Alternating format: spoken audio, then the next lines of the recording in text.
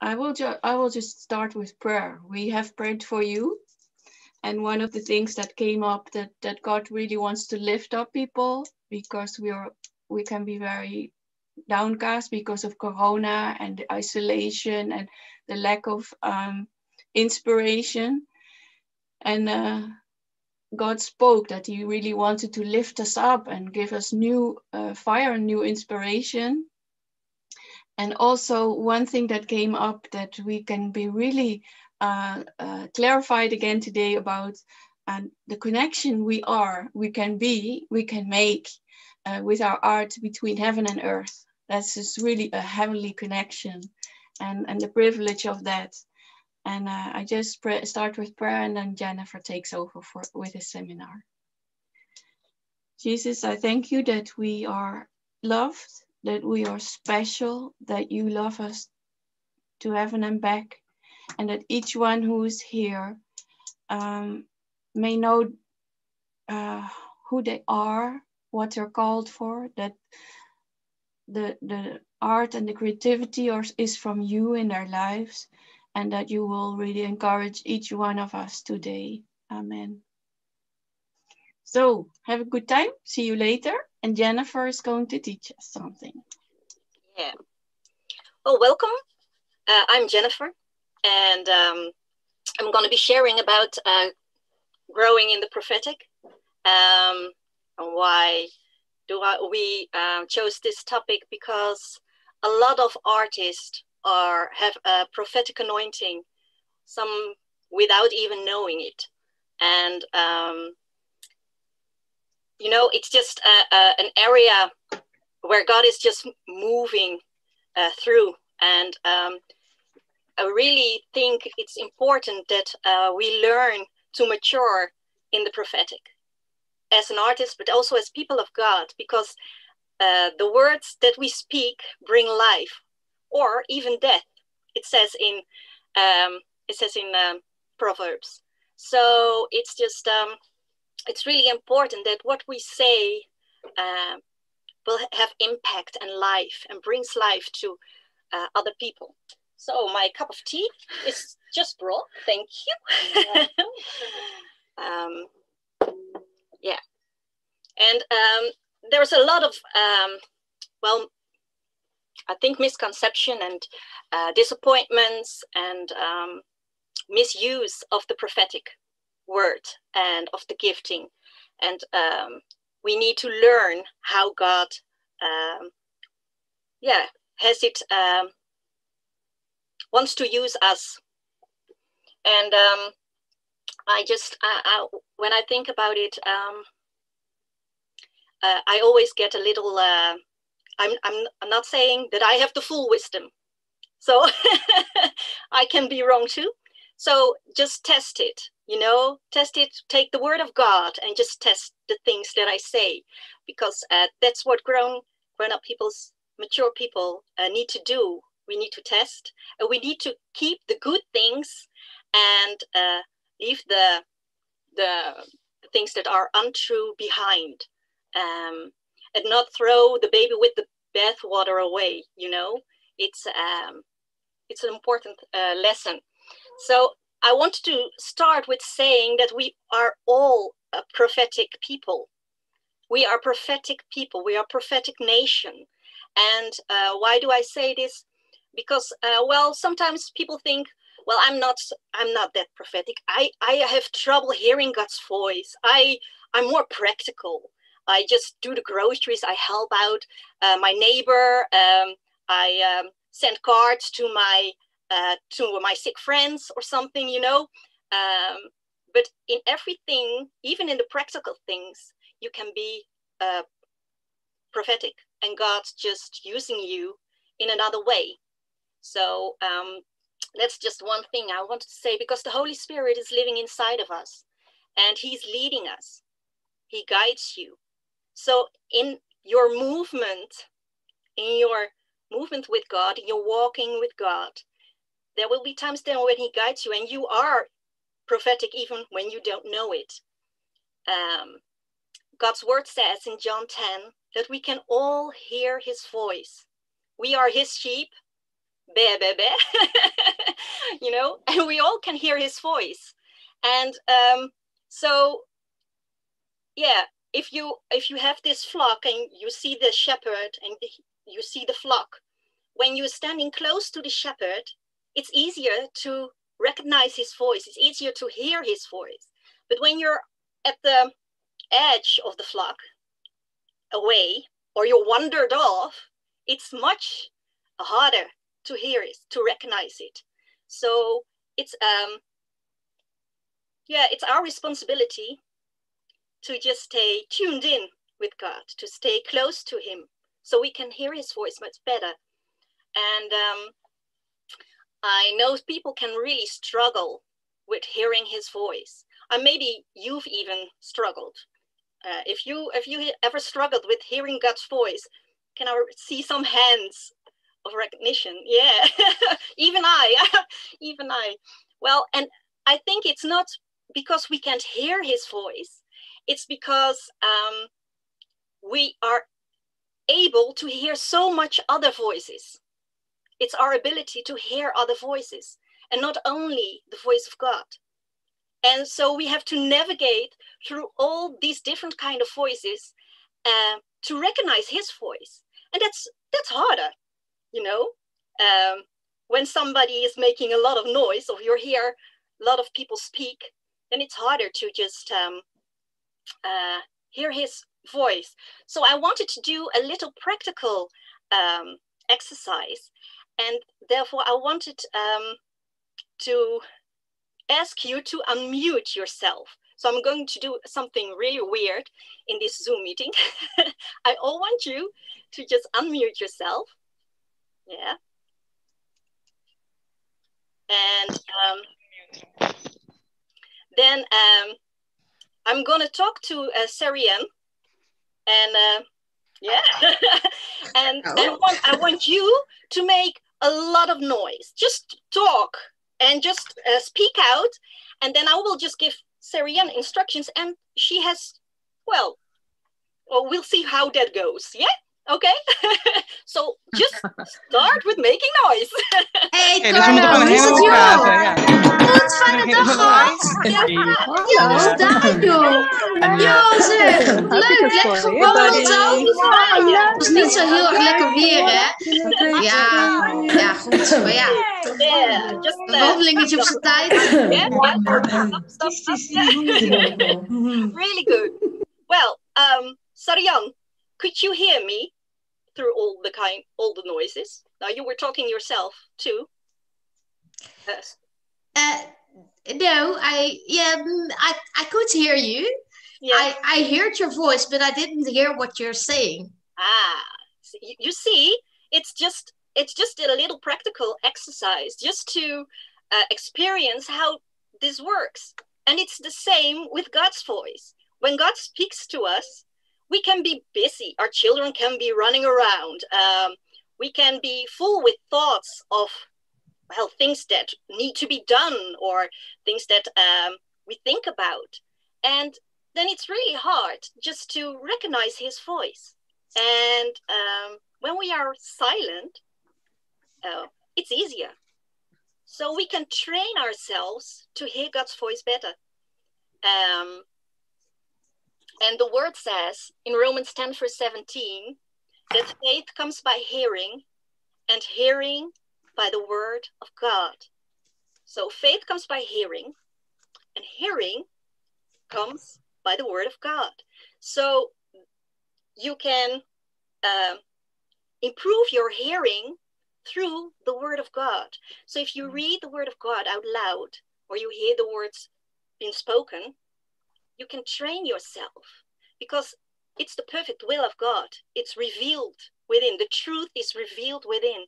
And if you don't know the word of God, then you don't know God's will, you know? It's just, it's that simple. And we all make it very complicated. I for sure am a master in it to complicate the things of God a little bit more for myself or for others sometimes. But it really is, you know, it's really simple. The gospel is a very simple gospel. maybe sometimes even too simple to accept it for us. So you can just improve your hearing by hearing the word of God.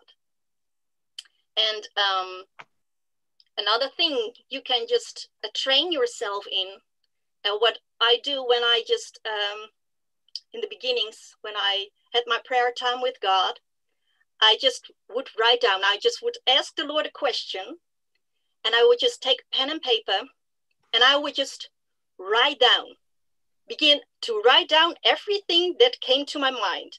I would not think about it.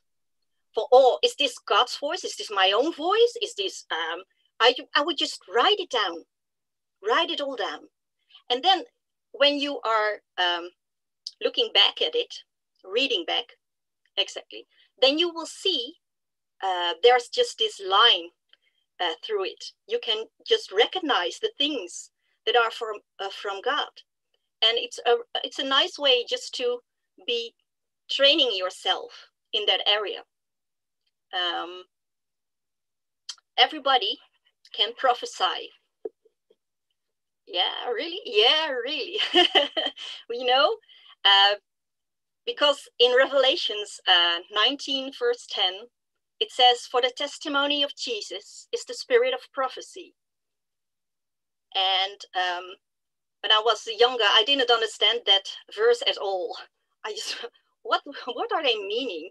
The testimony of Jesus is the spirit of prophecy. And I would read it again and again, and it just didn't land. I really had to have a revelation of it. And then I thought, well, everybody can share a testimony. We all have a testimony. We have a testimony of how we came to Christ. We have the testimony of how he set us free, how he changed our life, how he touched our life with his love. And well, if you do that, when you give a testimony to someone else about what God has done for you in your life, then you make a way for that person to receive the things that you are talking about. So for instance, when I share my testimony of how God healed me through art, I made a painting of the crucifixion of Jesus, and I just draw his hand on the cross and the nail through it and the blood which dripped out. And when I was just drawing that, God hit me so hard. I just got a new revelation of his love for me. And I was just drawing the nail, and it was just like I was crucifying him myself. It was just so weird, and so just, I was so aware of what he had done for me. And he told me when I just, that it would heal somebody, but I didn't think that it would heal me. I was just having a nerve, there was a nerve damaged through an operation. And I had a lot of pain in my right arm. And the doctor said, well, there was just research done. And they said, well, you have to live with it. It's damaged and it won't heal anymore.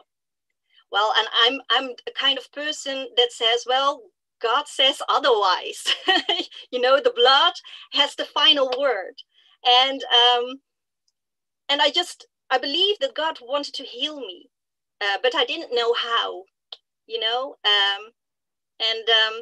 I was just drawing it. And when I finished the drawing, the pain in my arm was completely gone.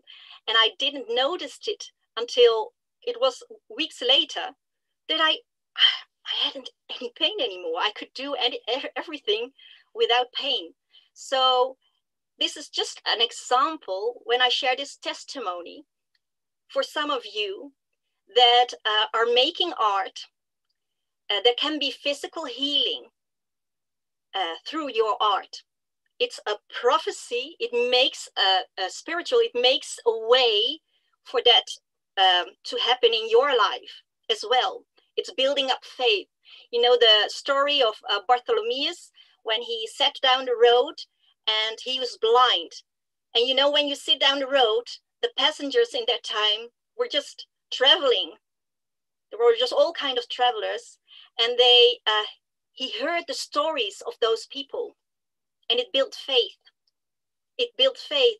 And when he heard that Jesus was coming, he just shouted out, "Son of David, heal me, deliver me." He just was shouting out, and he didn't care because his faith was built up. You know, he heard all the stories, the testimonies of people, that he healed the lame, he healed the sick, even the blind. So it planted a seed in his heart that it was possible for him to heal. So that's how prophecy, the testimony, works as a prophecy for other people. So everybody can give a testimony. So everybody can prophesy. It's just the beginning. Well, prophecy can come in many forms, like I was saying. It can come in spoken word, and it's the most common, you know, that God speaks to your mind. He gives you thoughts, his thoughts about a person or about things to come. You have sometimes a Bible verse, a testimony, an object. I will read it out in Ezekiel 4. It says, "Now, son of man, take a brick and place it before you. Draw a picture of the city Jerusalem on it." So he had to draw something on a tile. "And then make a model of a military siege against a brick." So he had to just, well, you know, when my children were young, they were playing with the Playmobil, and they would just make a whole city or a scene. They would just place the puppets all around, you know, and that was just what Ezekiel had to do. He had to make a model for a military siege. So it was a prophecy about Jerusalem and about what God wanted to say to the people. You can have a dream. You can have a mental picture in your mind, in your imagination, in a vision. There's a painting, a sculpture. Prophetic movement can come through dance, a form of theater, your stories. And maybe you recognize, hey, God is doing this, is speaking through me much more through all kinds of things. Maybe he will make you sing a song. I remember when I was young, and I was used to prophesy with words, and then God once spoke to me. He said, "I want you to sing it." Well, that's a challenge. If you suddenly have to sing a prophecy instead of just speaking out a prophecy. And I was just, are you kidding me, Lord? I was just nervous, very nervous, but I've learned to obey, you know. And when you just obey God, then the blessing will flow. And it didn't, well, my voice just trembled all over. You could hear I was really nervous. But, you know, God is just faithful, and he touches people anyway, because it's not about me, it's about God. And that is something we need to be really aware of, that it's the gift of God through us. It doesn't say anything about us. It says all about God's heart. And many times I hear people say, well, he's a prophet and he does this and he does that. And how is this possible? And it's not even only with the prophetic giftings, but it's with all kinds of godly men who are just then fall into sin or something. But it says all about God. It's all about God's gifting. It's not about the people. And he uses people that are, well, we all have mistakes and flaws, you know. It's really, we all have that. And so it's up to us, and it's our responsibility how to bring it, how to bring the message. And what I what I wanted to do is I wanted to show you a picture, and maybe Izzy, you can just show the picture of the Eiffel Tower. You share that with us.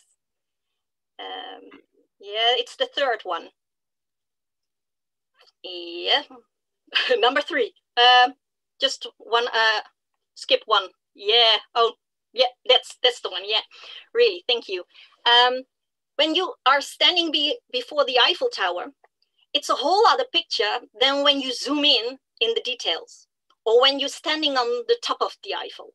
You know, we all see just a part of the Eiffel Tower. Just so we all see, we all receive just a part of the whole, as you can say it. And yeah, it's really important to realize that we don't have the absolute truth or the whole truth.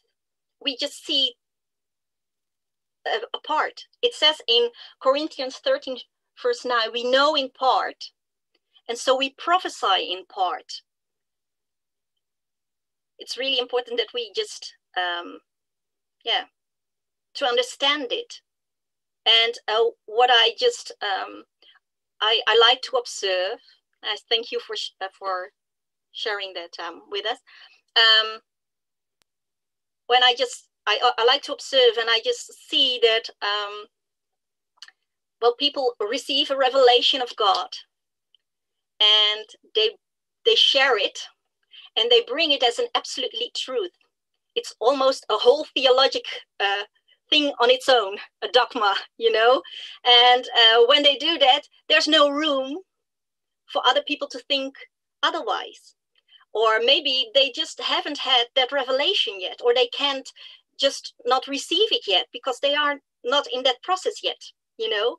And what you do is then bring that standard very high, and other people think, well, then it's just me, you know. They think it's their fault, or they think, well, I'm not that holy, or why can't I just, you bring division instead of grace, you know. And you were just once at a place where you had to have that revelation of God. And I think what I just, yeah, I hope we can see it that way, that when we just receive something from God, that we give that grace to others, and when we share it. When we prophesy this, so we have a responsibility as a giver to give to the word. And I will give an example. When you see two people, a man and a woman, and you have a word for them, and we almost immediately assume, oh, that's a couple. So when God speaks about marriage or love and relationship, we can make that connection, but it's more wiser to just ask for sure, are you two together? And it's nothing wrong with doing that. It's just taking out, yeah, how do you say it? Well, there has been many mistakes, I can tell you, from experience and from being in prophetic meetings or just in meetings alone, that people prophesy and they just assume things that aren't true, and they have to set it straight. And sometimes it doesn't.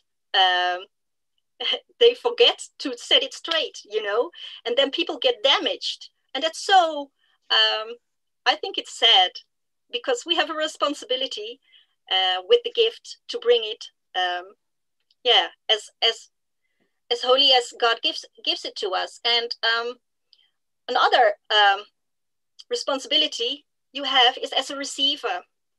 When you get a word from God, you have to test it, you know. And I have heard a lot of these prophecies that people received a prophecy to go abroad, another country, and God would use them in another country. And they went off, sold all their things, sold their house, and packed, make the arrangement, and they went. And then they came home disappointed. They came back disappointed. And why? Because they didn't recognize the season. You know, you can receive that word and that word can be very true, but you have a responsibility to test it. Well, in what kind of season am I? Is it for now?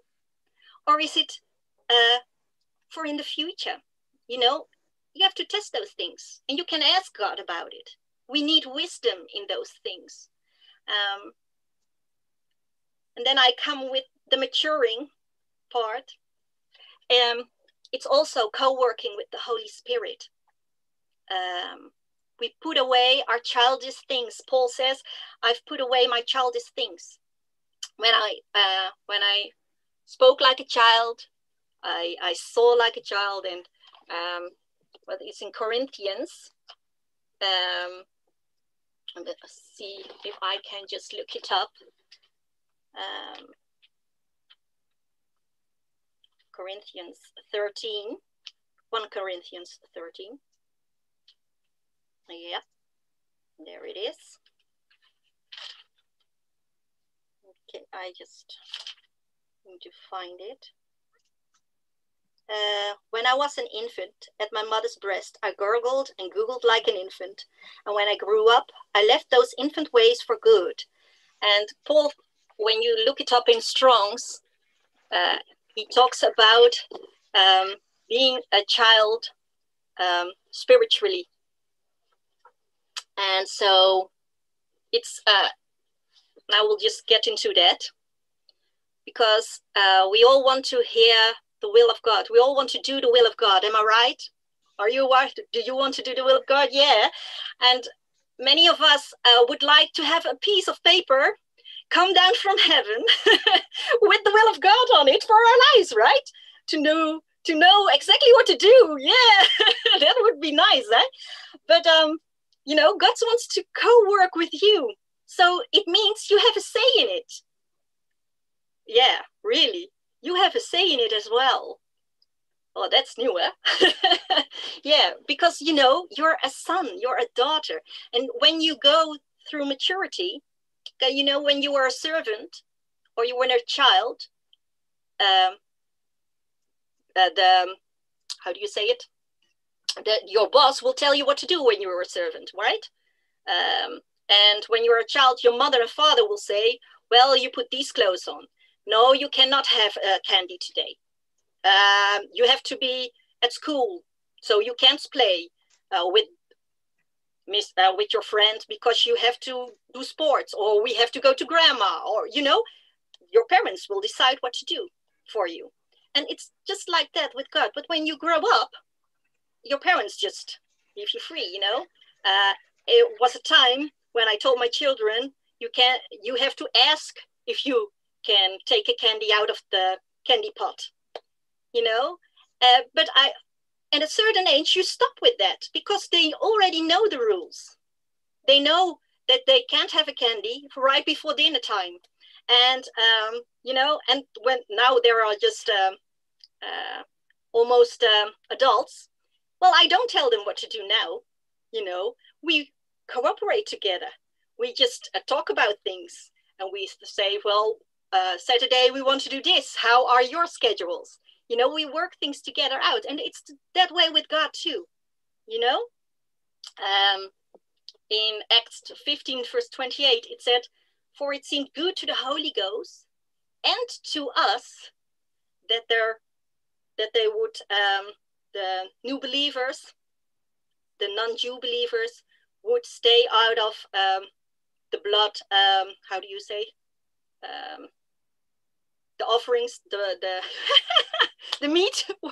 Oh, that's a difficult one to translate. Oh, maybe you know easy what I mean. Well, that's yeah, it's a difficult one. But yeah, they had to decide whether they had to circumcise themselves, you know, just like the Jews did. And they say, no, you don't have to do that. That's new believers, as non-Jews. So they talked about with the Holy Spirit, and they said the Holy Spirit and us, we thought it good that we made this and this decisions. So it's like that with us, you know. God gives you freedom to say what you want. And the beauty of it is I just get a lot of questions about people, Christians, who struggle with the will of God for their lives. And this is just a huge thing. They are so scared that they don't do the will of God, that they will, that it's their own desire, you know. And well, I believe that when God made you, he put dreams and desires in your heart.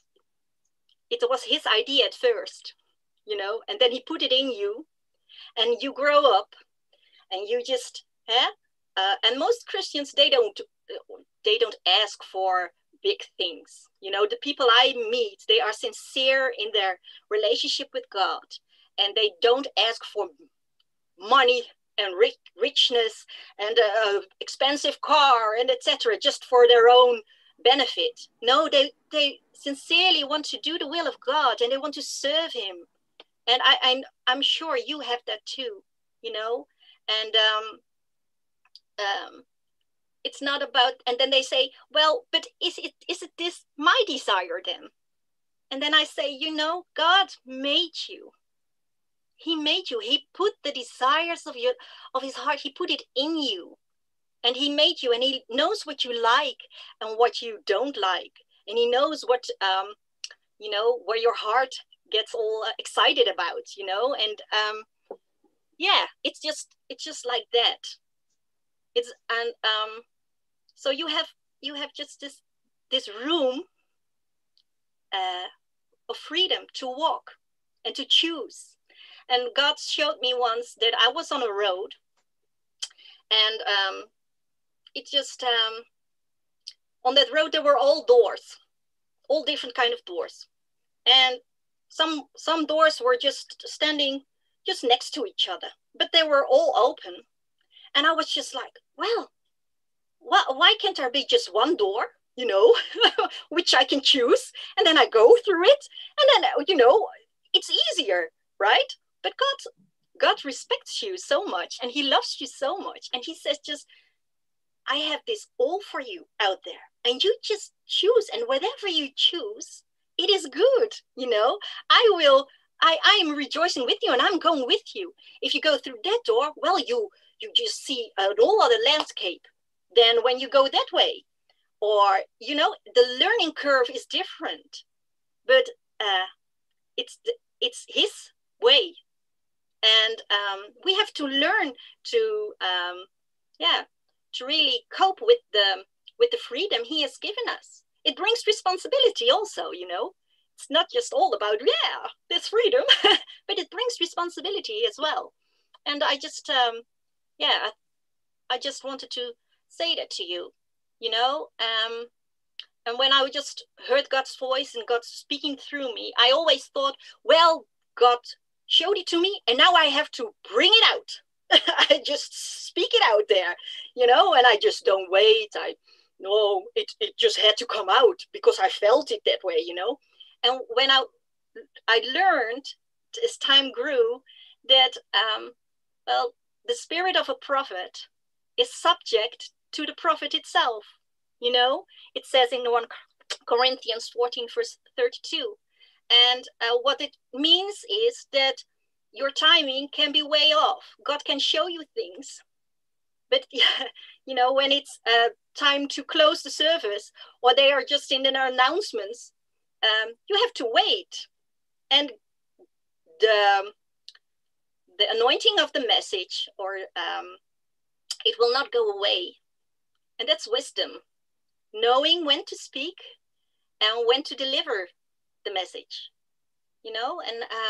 And you get by it with, well, I made a lot of faults, but it just, it's all about hearing and just understanding. Lord, do you want me to share it now? Is it a now word? Has it to be shared now? Do I have to, you know, we're all spiritual people. And like when we see in the natural, I can see in some of your rooms where you're sitting, and I see all kinds of things. I see paintings, I see bookshelves. I see, well, what else do I see? I see photos in frames. I see ceilings. So I can see all kind of things. And in spirit, it's the same. We as artists are very, how do you say it? We are we think in pictures. So we can just imagine the spiritual realm is very natural. You know, you see all kinds of things. And you don't have to share. I don't have to begin a whole speech about the bookshelves behind Yeti Knoop's. You know, I see this bookshelf and I see books in it, red books, yeah, great. But I don't have to preach it because it's not necessary, you know. So you just learn what does God want you to share, you know. Just take time to just talk about it with God, and that's cooperating with God as well.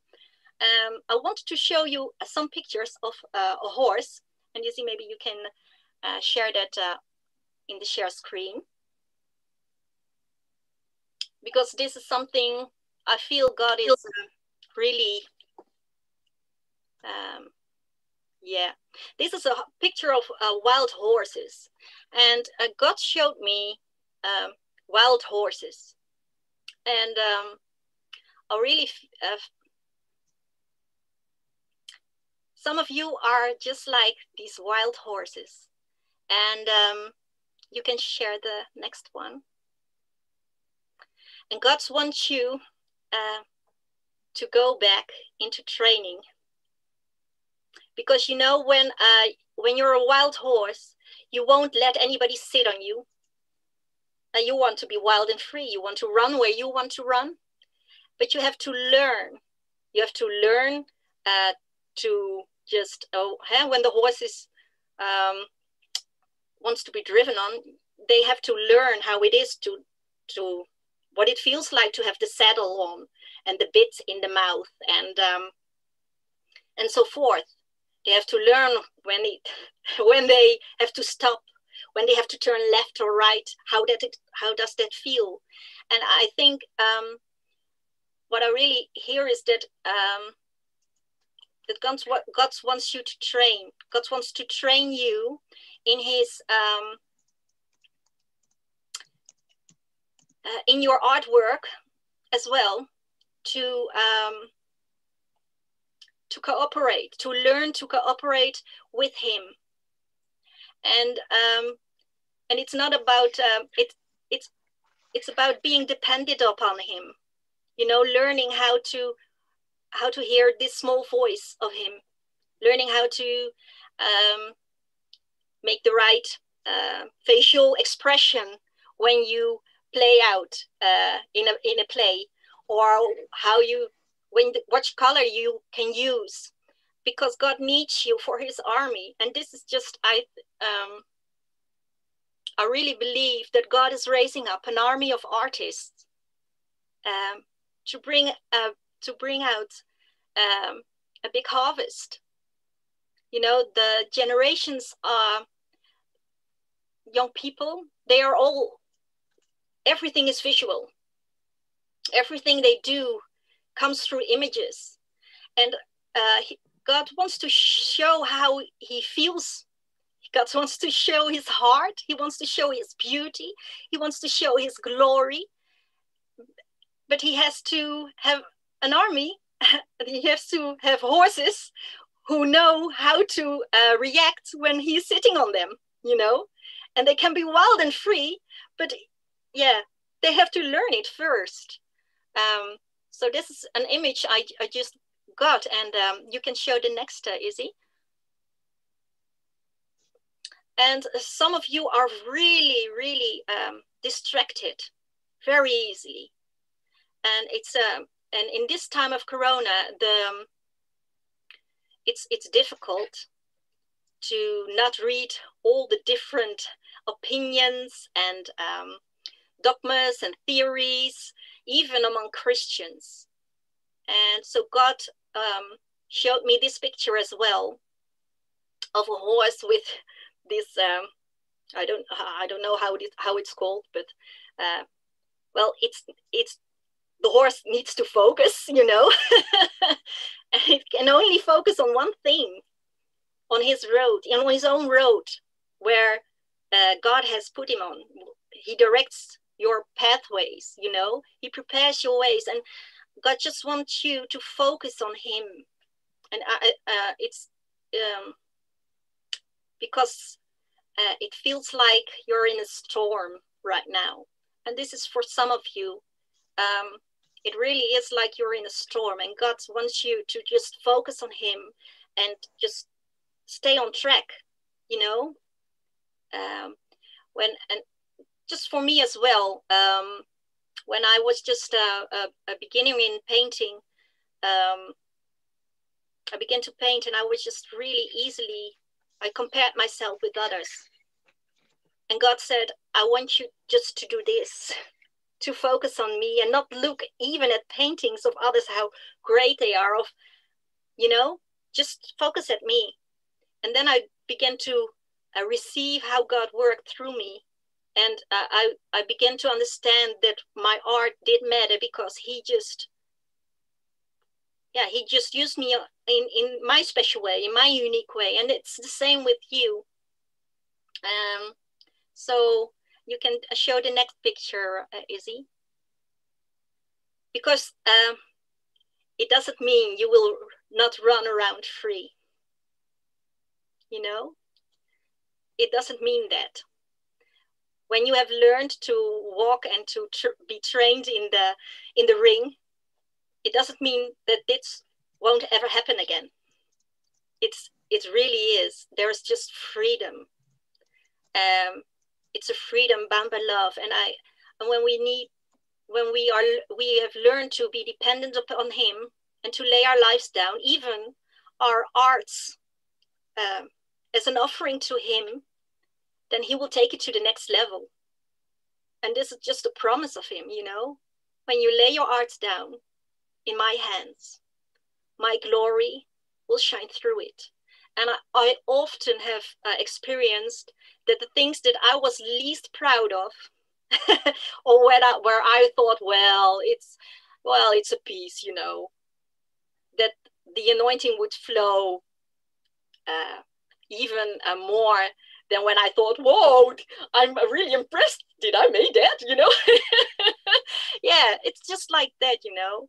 And I would just want to bless you with this.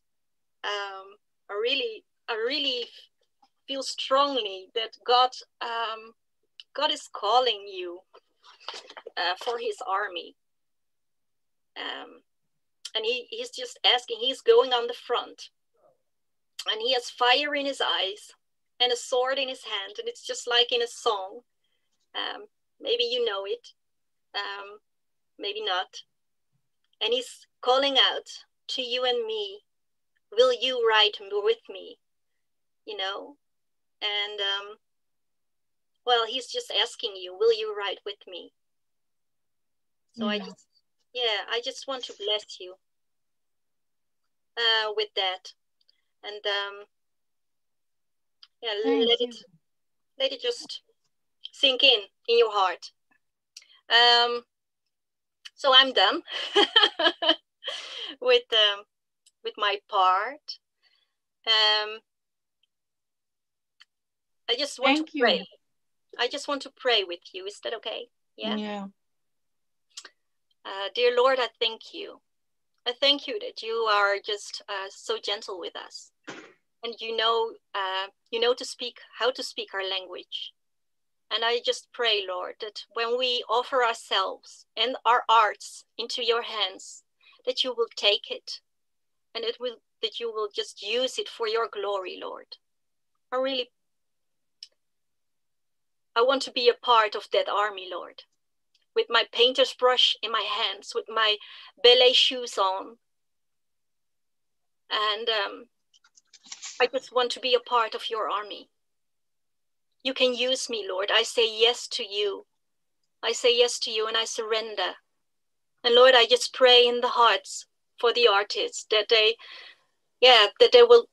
the words that I spoke, that they will help them to train and to hear your voice better. and to be a pure channel through their art, of your heart, of your voice.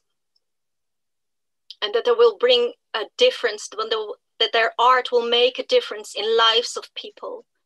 Not just one, but in many lives of people. And so I just bless the artist, and I just release, Lord, your ways, your doors, your open doors. I just say to the doors that are closed, open up, open up. And I thank you, Lord, that they can just march on through and receive from you and bless others in the name of Jesus. Amen.